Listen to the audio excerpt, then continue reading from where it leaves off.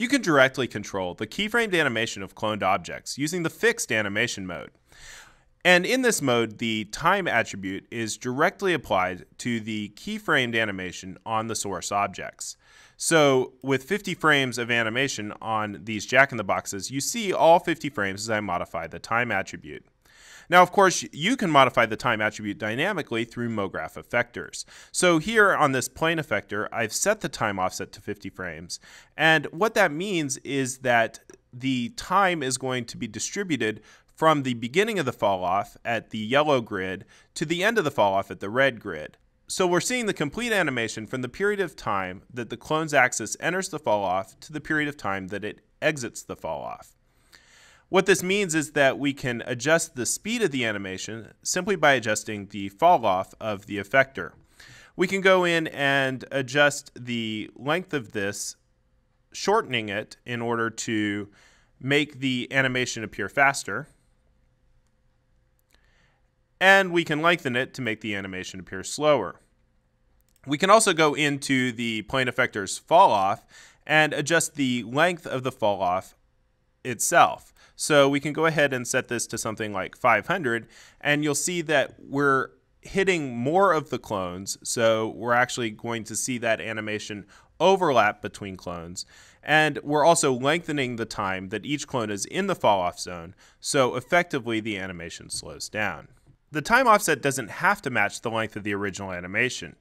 We can reduce the time offset to 25 frames in order to only take into account the first 25 frames of our source animation, which in this case is the pop of the jack-in-the-box without the box closing once again.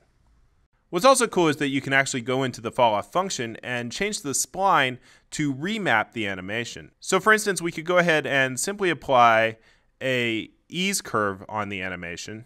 Or something that's going to be a little bit more obvious is if we actually go in and apply something like a hump to this animation. And in this case, we're actually going to see the animation play forwards completely and then play in reverse completely. And of course, if you want to, you can go ahead and make 2 humps on this and you'll see everything pop twice.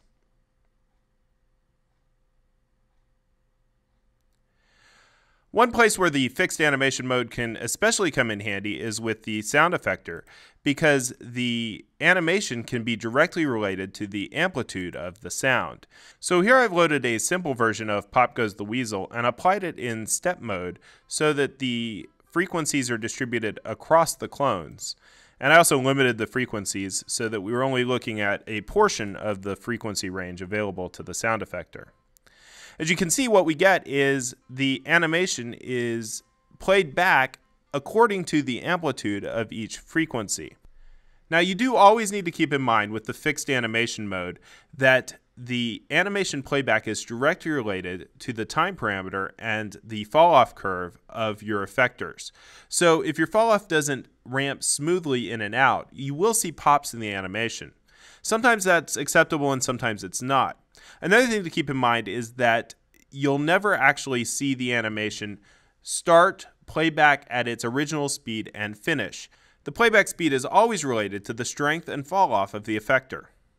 As long as you keep these limitations in mind, the fixed animation mode provides an incredible amount of flexibility in how keyframed animation is interpreted on your cloned objects.